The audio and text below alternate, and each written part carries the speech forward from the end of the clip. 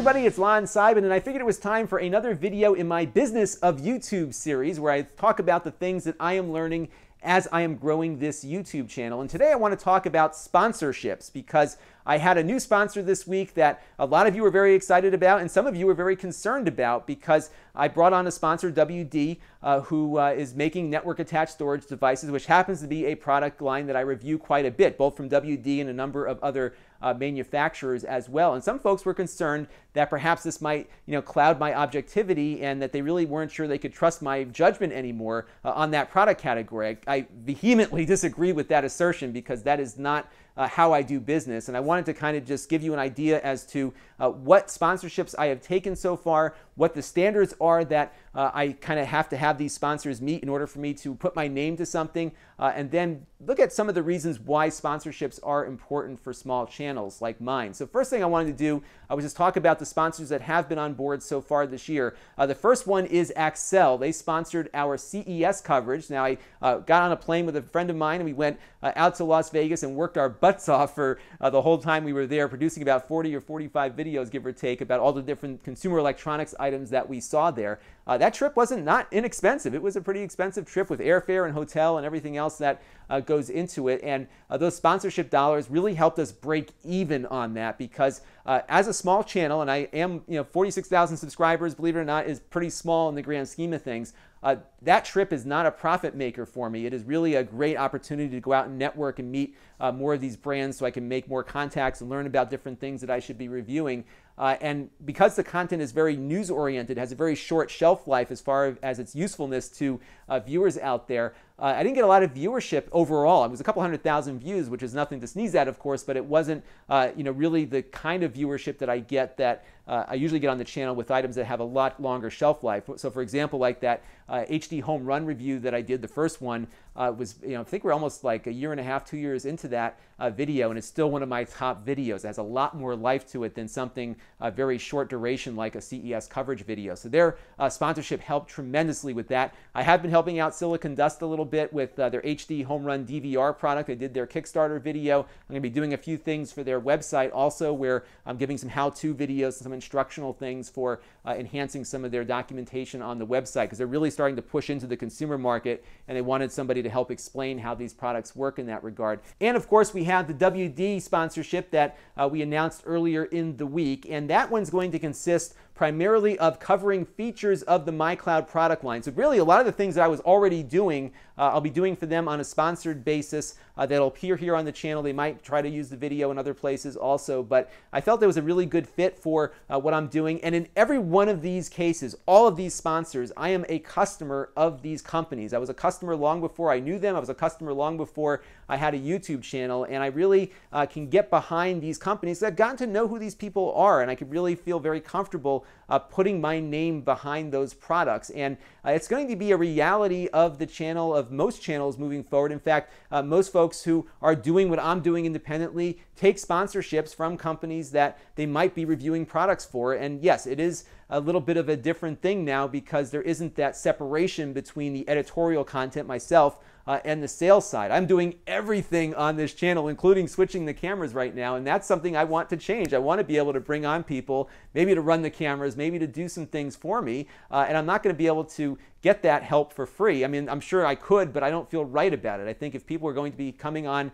and helping me run my business, that they should be compensated for that. And in order to do that, the channel has to grow. And that is really what a lot of YouTubers run into because even those who have hundreds of thousands of subscribers, all of them have day jobs. There's a very small subset that have been able to really make a go at it and going full time to do it. But in many cases, they're either single and don't yet have a family. And for those that do have families, maybe there's a two-income household or there's other factors that come into play. But this is not a way to become a millionaire very quickly. I mean, there's people that are, but the reality is that for most of us doing this, it is a labor of love. And although you do get compensated, it's certainly not enough for someone of my age getting into the things that I need to plan for the future to be able to rely on as a full-time occupation. So that is why sponsorship is important, and that's also why unfortunately it's required of the creators now to kind of be the business person as well as the content generator. And in almost every case now in modern content,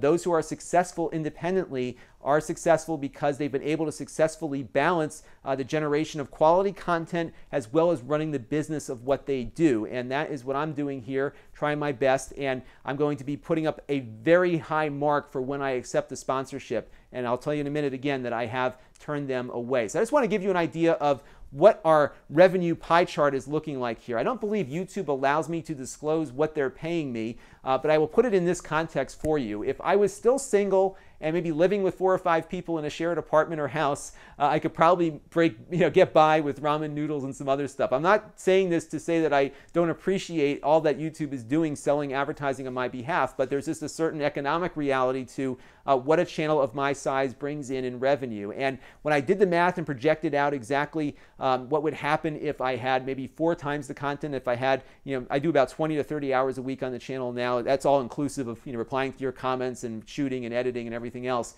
If I expanded that to maybe doing a 60-hour week and how many videos I could produce under that scope, I still wouldn't be there, not even remotely close to what I need for, again, raising my family and planning for the future. So I have to keep my day job, and it's a job that it's part of my family. It's a family business, and I'm not going to leave that anytime soon. So that's the scope of it. So 68% is from YouTube, a smaller portion, 31% from Amazon. And I also wanted to put up here what's coming in from viewers, not to make people feel guilty for not contributing to the Patreon, but just to kind of put it in context that reader revenue or viewer revenue is appreciated and so important in this day and age, but it's one piece of the pie. And the reality for me is when you look at my overall viewership, I've had 4.3 million views over just this year alone, but only 7% of that came from the subscription base. So it's not reasonable to expect that people will be able to contribute enough revenue to be able to make it so I don't have to take sponsors on the channel. It's just not feasible, and I don't even want that, because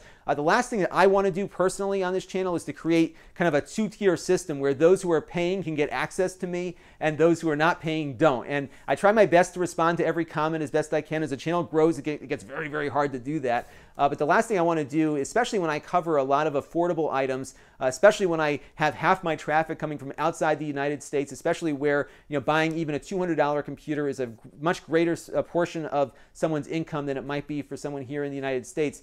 I want to make sure that I'm not becoming this pay-only club for certain a certain group of people that can afford to do that. I just don't feel right about it. The people that are contributing are doing it voluntarily. I greatly appreciate what they're doing because it does help offset my overhead, which primarily consists of buying the items that I review on the channel, because not every manufacturer wants to send me their inexpensive items to loan me, because that's not a product they want to focus on in their marketing plans. They don't make a lot of money on the inexpensive products. So I buy a lot of this stuff, review it, resell it, and lose money in the transaction. So that small amount of viewer revenue is really helpful and appreciated. But again, I don't want to rely on it. I just don't feel that for me, it's the right thing to do. For other YouTubers who have one of my favorite channels that I watch is this guy called Metal Jesus. He's a retro game reviewer, and there's some value that he's been able to come up with for reader revenue, because a lot of times he'll cover a series of games that are retro in nature, and all of a sudden they show up on eBay for a lot more money. So he wanted to provide a service maybe where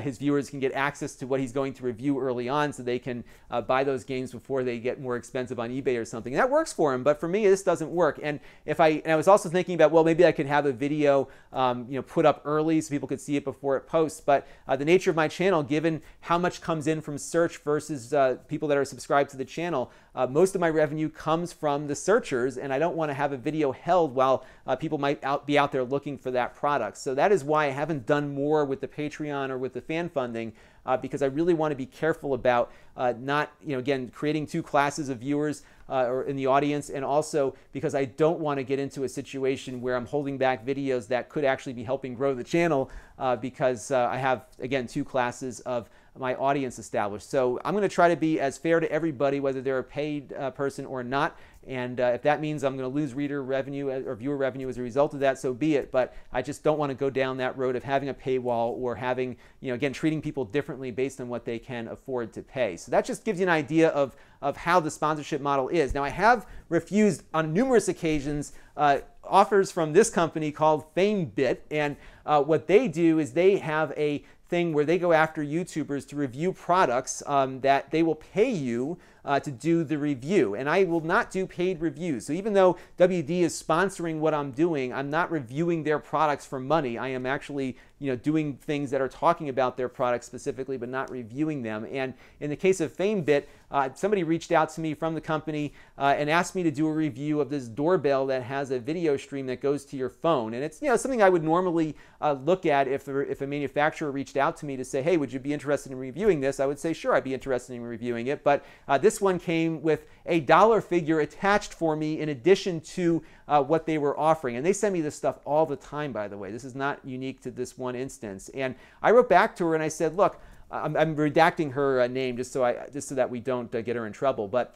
I said, look, I don't review things for money. I said, if your partner, whoever it is, wants me to review the product, send it to the show. But I'm not going to guarantee. I don't guarantee positive reviews for money. It's just not what I do. And her response was this: well, thank you for your reply. Unfortunately, this campaign, the client would need a video with a positive review. So in other words, there's a bunch of videos out for this doorbell, and you can go find them. I looked up a whole bunch of them where people are reviewing it and not speaking, not really giving people the full picture, because if they say one thing negative, they don't get the money. The way this FameBit thing works is they've got, they kind of bid on each offer that comes through, and the companies can kind of pick out which one they want to look at it. So there's almost a competitive thing to be the most positive on this stuff. And go look for this this thing. It's called the Ring the Ring doorbell. And you'll see, I'm not going to disparage these guys for doing what they're doing. If they want to run a, essentially a, infomercial channel, that's great, but that's not a review, and that's not something I'm going to do. I've refused more than just this offer from FameBit and many others too. But this is what's happening out there, is that there's a lot of this pay-for-play stuff where it's getting sketchy, especially here in the United States where there's laws against this sort of thing. But this is what's out there, and this is not what I'm going to do. So when someone sponsors me, they're not buying me off. This is not my primary revenue for my life. This channel sustains itself, and that's really, I've been actually, all the revenue last year with a very small amount left over, I poured into all the equipment that I'm using now. So I've been really growing the channel on its own revenue and not using this to live on. And as a result, I'm not hungry enough that I have to go take these kinds of offers. So I want you to know that this is what I'm about, that I'm not going to be going into, with WD and just taking money from them to give them glowing positive reviews every time. They're a product that I use and I like, and I'm going to be talking about the features of those products. But if there's something I don't like when I do a review, I don't get paid for reviews. Remember, I'm never going to take money to do a paid review. If there's something about one of their products that has a shortfall, I will point it out as I've done in the past. Now, I have this Ars Technica article up because this is an example of something that's happening on a larger scale with some of the larger folks in the YouTube space. And this was something that happened last year. As you know, there's a multi-channel network called Machinima, which a lot of very, very popular YouTubers are a part of.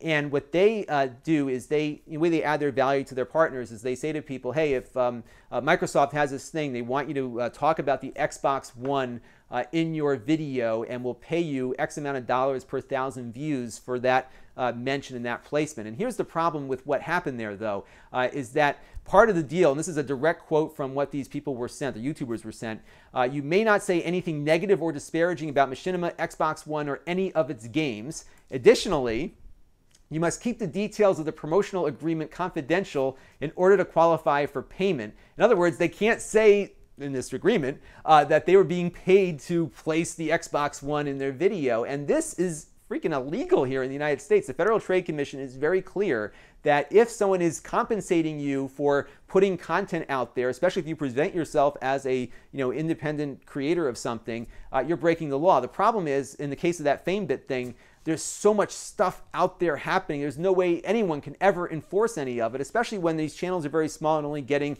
a few thousand views apiece. But it's happening almost at the institutional level here with Machinima and others. So here's the deal. When I get a sponsorship, I'm going to tell you it's a sponsored post. I'm going to tell you who's the one sponsoring that piece of content. And if I, even when things are sent to the show to review, at the outset, I'm always going to say, so-and-so company sent this item to the show to review, which means that that item was given to the show and is not going to be given back. And that is a very clear distinction. I want you to understand when that happens. When that stuff comes here and I say it's been, they sent it to the show to review, it means that that item was sent here to review by the company and they don't want it back. If, in most cases, this is actually what I prefer, I like it when they loan the item to me. So all the stuff we get from Lenovo is all loaned in. And the reason why that is good, because I don't have to keep it in the house. First of all, my wife wants it all out of the house, but it's also a lot easier because sometimes I actually can't sell the stuff that comes in for free most of the time.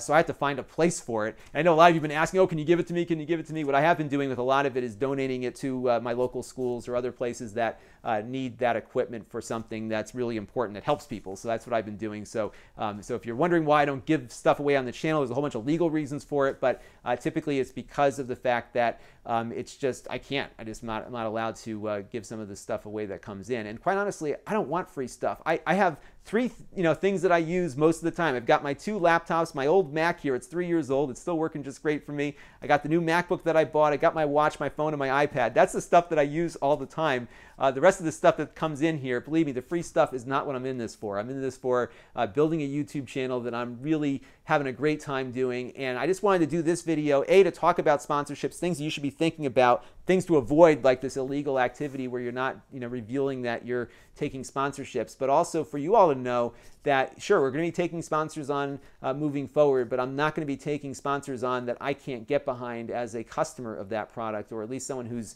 developed a good enough feeling about the product and the company behind it to be able to recommend it to you. And that's my pledge, and that's how it's going to be.